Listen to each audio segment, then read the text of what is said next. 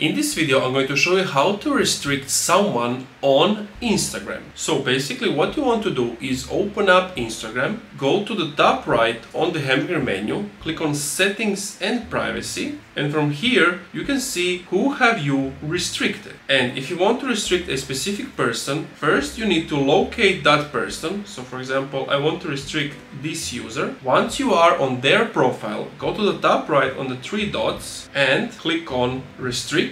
Now this person has been restricted. If you want to unrestrict them, you can just unrestrict them here or in the settings I just show you. And that's it. Thank you for watching this video. If you enjoyed, leave a like, comment, subscribe. And also, if this video didn't help you out, let me know what was the problem so I can help you out.